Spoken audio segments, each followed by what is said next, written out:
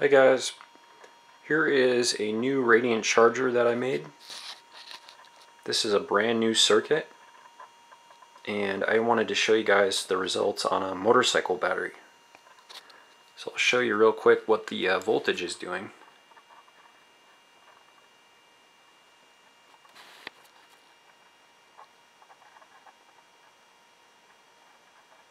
So we're sitting at 17.2 volts. You can see the small spikes of power. And this was a fully charged battery sitting at 13 volts when I started.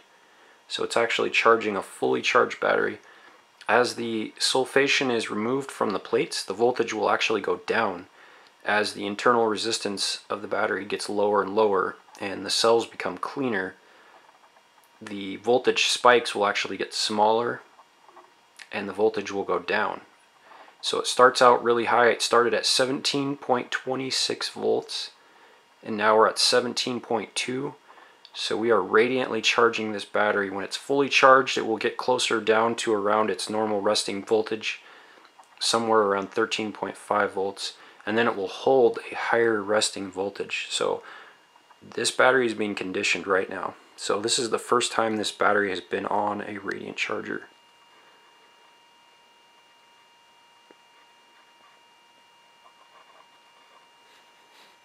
So what I did is I made a circuit that was actually a big improvement over the last radiant charger circuit. This is a circuit that what it does is it actually creates a square wave from a sine wave. It has a portion of the circuit that conditions the sine wave, and it's really neat because it creates a very sharp, fast switching, and it creates a similar switching as you would get with a 555 timer or some other digital timer, but there's no timer. So it's a really simple circuit. There's not that many parts to it.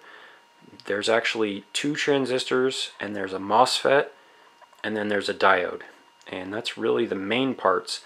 And then there's some peripheral parts, some resistors and capacitors that you need to make it work. And I have a circuit diagram. If you go to my website, ritauli.com/store, and I'll show the link down in the description. What's interesting about this charger, and the reason I made it, I really was thinking of people that email me and they want information about radiant chargers. And what I did is I used off-the-shelf parts. And what's so cool about this charger is this uses a basic HVAC transformer. And that's a transformer that you can buy on eBay. If you get a 120 to 240 transformer that puts out 24 volts on the secondary, basically that gives you a center tap, and you use the 120 to 240 side of the transformer, and that gives you a center tap, and use the center tap to give you a trigger coil winding, and then with the trigger coil winding that allows you to make a radiant charger that self-oscillates. And it self-oscillates by having that center tap winding on the transformer. And then you use these parts here and you create a radiant charger. What's really neat about the circuit I made is that it's extremely efficient, and because it's so efficient it doesn't get hot at all. The circuit runs just above ambient temperature, and it's using 1.5 amps with a 12 volt power supply, which is coming in the back here. And I'll show you what that looks like if you can see it.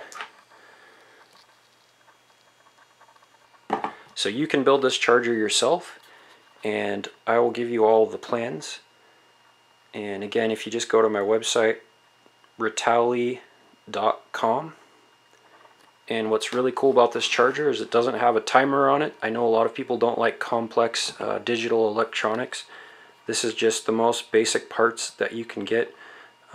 Transistors, MOSFETs, and the big transistor on the back is actually a very high voltage protected transistor designed for automotive ignitions, and it actually has internal protection which prevents it from burning out.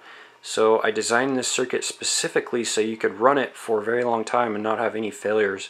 And even if for some reason you unhook the battery while it's running and you have just unlimited flyback voltage coming out of the transformer, which is on the back, basically normally a circuit will burn up because of all the voltage, This circuit puts out 650 volts, but the transistor I used, which you can see on the large heatsink, that transistor actually is limited at 450 volts, and it has internal protection on the base and the collector. So basically it has two internal protection safeties built in it, and even if you were to run this circuit with open wires and run the circuit open and you don't have anything on the output, the transistor will not burn up.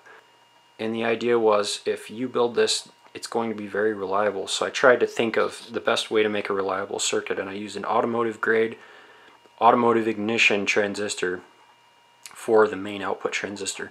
And that will be in my circuit diagram. I'll give you exact values, and you can replicate this circuit exactly the way I did. I've put a lossless diode on the output, which it has 0 recovery time, so it's one of the fastest new diodes that they make on the market, and that handles the output going to the batteries. Yeah, so check out my website, ritali.com, and then go to /store. So ritali.com/store, and it's spelled RITALIE, and then just put a slash and then type the word store, and you'll see the plans for this Radiant charger. And check out my channel. I've got other videos. I've made other Radiant chargers. This is the latest one, and I was really excited to show you guys. Thanks a lot.